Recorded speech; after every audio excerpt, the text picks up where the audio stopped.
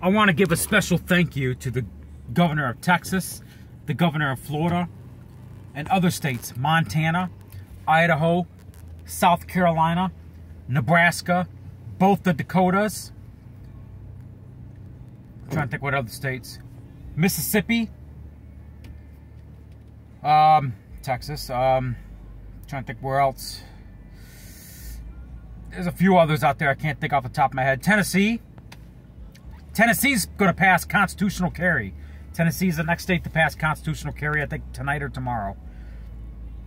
We're now looking at 20 states with constitutional carry. It means you can carry a gun concealed open without a permit. That's the way it should be. Florida and Indiana are looking at it too. South Carolina's looking at open carry. They're going to make South Carolina open carry. Moms Demand Action Karens are having a hissy fit. But I want to give a thank you to these states that it's named for lifting these stupid COVID communist restrictions and lifting the muzzle mandate, I call it, the mask mandate, the face diaper mandate. Thank you to the paralegic governor of Texas, Greg Abbott. I bashed him in the past. Not going to do that anymore. He's shown his true colors. Thank you for lifting the mask mandate. Now, the counties and cities are violating the governor's orders on their own. Orange County, Florida, going against Governor DeSantis. San Antonio, Texas, going against Governor Abbott.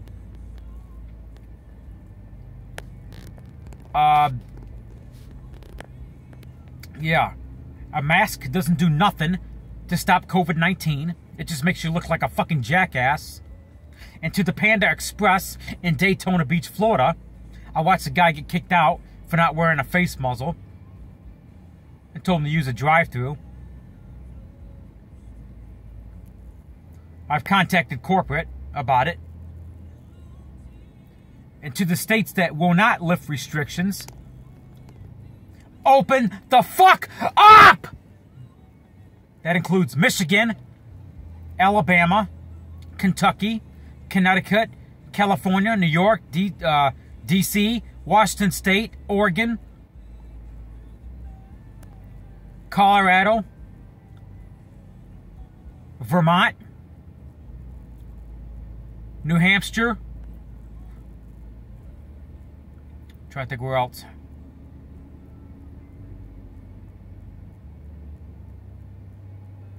There's a couple others. New Mexico.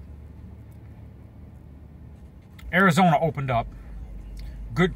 Greg Douchebag finally did something right.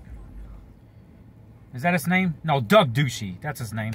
I was confused with that Greg Stanton. Yeah.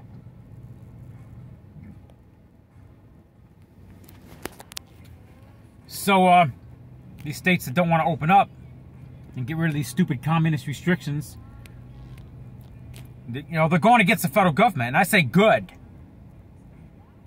Because we got a pedophile in chief.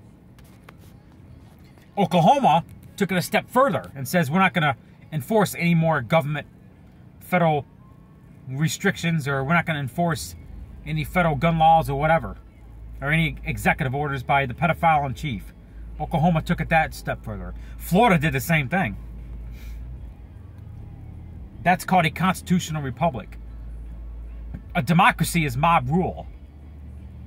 Like if the majority thinks I should give up my AR-15, I have to give it up. A constitutional republic says, fuck off, this is my private property.